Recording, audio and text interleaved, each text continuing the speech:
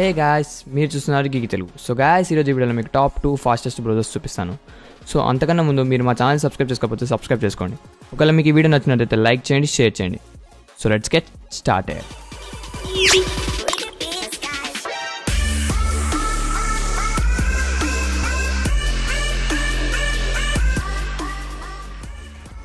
So మనకు first browser వచ్చేసిందంటే puffin browser. So ఈ బ్రౌజర్లో మనకు బ్రౌజింగ్ స్పీడ్ అనేది చాలా ఫాస్ట్గా ఉంటుంది. మీకు వెబ్ పేజెస్ అనేది ఇమీడియట్గా లోడ్ అయిపోతుంది. సో ఇక్కడ మనం కొన్ని గూగుల్ ఓపెన్ చేస్తాను, చూడండి ఎంత ఫాస్ట్గా లోడ్ అయిందో. సో ఇప్పుడు అలానే కొన్ని ఇంకా ట్రై చేద్దాం. సో ఇప్పుడు నేను యూట్యూబ్ ఓపెన్ చేస్తాను, చూడండి. చూసారా ఎంత ఫాస్ట్గా లోడ్ అయిపోయిందో, మనకి ఇమీడియట్గా వీడియోస్ అనేది లోడ్ అయిపోయాయి.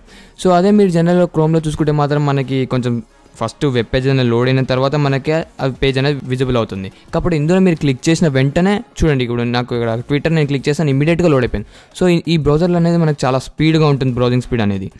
సో మీరు ఇమీడియట్గా క్లిక్ చేసిన వెంటనే మనకి పేజ్ అనేది విజిబుల్ అయిపోతుంది. ఇక్కడ నేను అమెజాన్ క్లిక్ చేశాను, చూడండి ఎంత ఫాస్ట్గా లోడ్ అయిపోయిందో. సో అలానే నేను ఇప్పుడు ఇంకొకటి ఓపెన్ చేసి చూపిస్తాను, చూడండి. నేను ఇక్కడ ఇంకోటి ఓపెన్ చేసి చూస్తాను.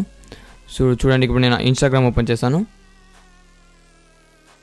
చూడండి ఎంత ఫాస్ట్గా లోడ్ అయిందో. అదే మనకు క్రోమ్లో అయితే కొంచెం డిలే అవుతుంది అనమాట మనకు వెబ్ పేజ్ లోడ్ అవ్వడానికి. కాకపోతే ఇందులో మనకి ఇలా క్లిక్ చేసిన వెంటనే వచ్చేస్తుంది. ఇక్కడ మనం సెట్టింగ్స్ చూసుకుంటే మాత్రం కొన్ని ఇక్కడ మనకి డేటా సేవింగ్ మోడ్ అవి ఇంకా సెర్చ్ ఇంజన్ అవన్నీ సెట్ చేసుకోవడానికి ఇక్కడ ఆప్షన్స్ ఉన్నాయి. ఇక్కడ జనరల్ సెట్టింగ్స్ అనేవి ఉన్నాయి మనకి ఇక్కడ. సో మీరు తప్పక ట్రై చేయాల్సిన బ్రౌజర్. సో నెక్స్ట్ బ్రౌజర్ వచ్చేసి ఏంటంటే ఫైర్ఫాక్స్ ఫోకస్.